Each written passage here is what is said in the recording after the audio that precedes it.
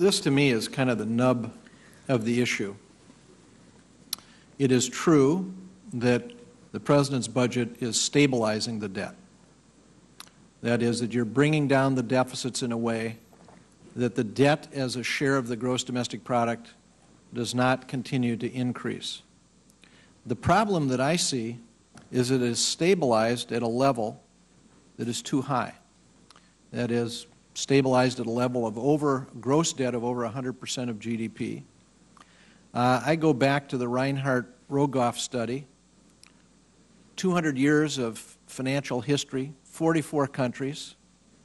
Their conclusion, when you have a gross debt of over 90% of GDP, future economic growth is diminished, and pretty significantly. Have you assessed the Reinhardt-Rogoff study? Do you agree with it? Do you think that they are correct in terms of high levels of debt affecting future economic growth adversely? Absolutely, and it's an excellent study. And you could say in some ways what you summarize from it understates the risks, because it's not just that governments or countries that live with very high debt to GDP ratios are consigned to weaker growth. They're consigned to the damage that comes from periodic financial crises as well. Now, could you put that chart back up there for a sec? I think that, let me just say two things about this. In some ways, that overstates the near-term problem because, as you know, we hold substantial financial assets, and you really want to look at debt net of financial assets, and you want to look at debt held by the public. But in many ways, that still understates the problem because that does not capture the future liabilities that are embedded in Medicare, Medicaid, and Social Security, which, of course, grow at a very rapid pace in the decades beyond that. So if you're going to look at a true measure today of our full obligations to our citizens, the commitments we made, of course, as you know better than anybody, it would be much higher than that. You know, that's having served on the commission, having served here on the Budget Committee for 24 years, if there's one thing I am absolutely persuaded of, the risk to this country is untenable, absolutely untenable. So that takes me to the next one. If we've agreed that this is too high a level of debt, that this does compromise future economic growth, then the question is, how do we go beyond what the President has proposed? I give him credit for stabilizing the debt, but it's stabilized at a level that is too high. So, and I'm not one that expected the President to lay out a detailed plan in his budget because I know how this town works. Had he done that, the other side then spends all their time lacerating the plan. The question is, how do we get to the table to have a serious negotiation between the House of Representatives, the United States Senate, the White House? What is your vision of how in the coming days and weeks we find a way to get to the table for a serious negotiation? Excellent question. I know you thought a lot about that and offered a lot of ideas on that. I guess I would say that what we're going to see in the next few weeks is the following. In the House, the Republican leadership will have to propose and pass a budget resolution that lays out, like the President's budget does, a comprehensive plan, revenues and outlays, to bring deficits down over the next 10 years. And they, in that context, will have to make the kind of choices we make in this budget, which is to answer the question, how far do you have to reduce the deficits? How far do you have to go? How deep do you have to go? How quickly or how gradually should you get there? What should be the composition of tax changes and reductions in spending to achieve that objective? What are you doing about things that matter to how we grow as a country in the future? So they'll lay out those basic fundamental choices. Now, there's a process in the Senate that is engaged in looking at a way to adapt the kind of comprehensive framework you saw in the Commission and see if you can translate that into consensus here. That, when it comes, will provide another contrasting vision about strategy. And then you'll have a chance at that point for people to confront the tough choices you have to make in choosing among those basic paths. And I think it's important to recognize that the President's budget does not solve all the problems facing the country. It's not a budget for the next century. What it does do is tell you how to get to a level over the next 10 years that leaves us with a level of debt as a share of the economy that is probably stable and it would not weaken future growth. But, of course, it doesn't solve the questions beyond that. And if the Congress finds the will to go deeper, lower deficits over that 10-year period of time, which, as you said, would be desirable because it would start to bring the debt to GDP on a downward path, then, like the Commission did, the Commission achieved that, then people will say, will be able to look at it and they'll say, are we prepared to make the choice necessary to go beyond that?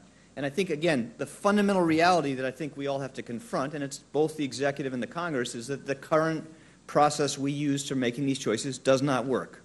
It has not worked. It's completely dysfunctional, in part because it leaves us with year by year incremental uncertainty creating changes to taxes with no clarity on spending. And the reason why Rogarth Reinhardt produced the study that shows this effect on growth, opportunity incomes from high deficits, is because you leave the American people and American businesses to deal with a deeply uncertain future about what's going to happen to things that deeply affect their income and their business prospects. So the costs of leaving that uncertainty out there are very, very high.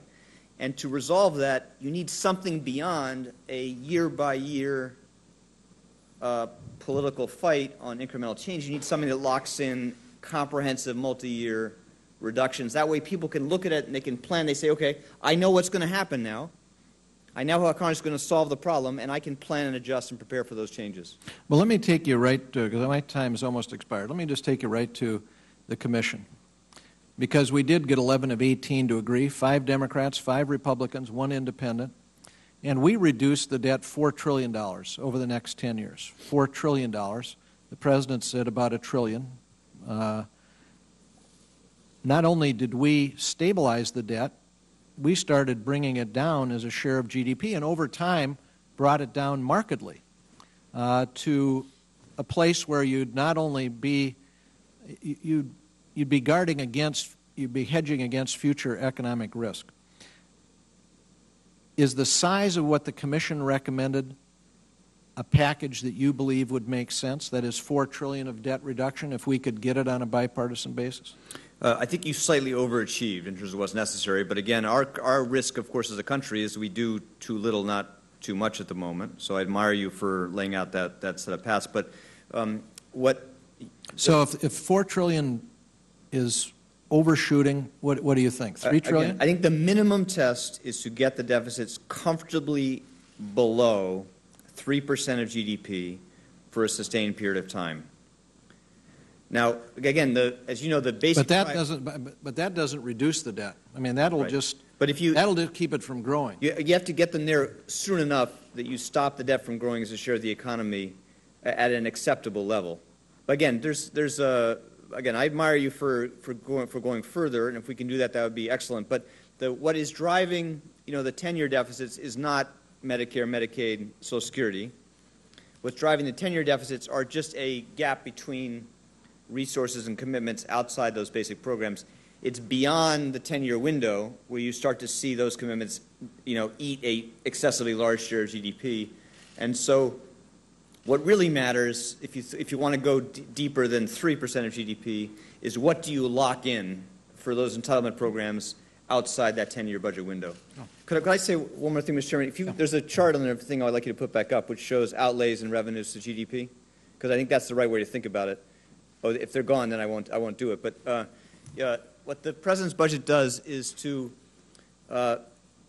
propose some changes in revenues that would leave revenues as a share of GDP slightly above the historic average. I think in the President's budget they rise to a little bit below 20% of GDP, a little bit less than what the Commission proposed. And outlays in the President's budget minus interest fall to around 20. Interest is about 3% of GDP at the end of that period if you do that. So the reason I say that is because when you think about the choices we face, they're about, like, what do you want government to do?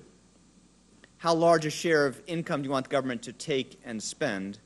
And what the President's budget does is get you to a point where revenues are not high at a level that would threaten future growth, and outlays minus interest, which is just the cost of the accumulated mistakes of the past, are at a level that is really quite low in a historical period. You know, I said 20% of GDP minus interest, and of course the discretionary non-defense share is much, much lower as a share of GDP at the end of that 10-year window.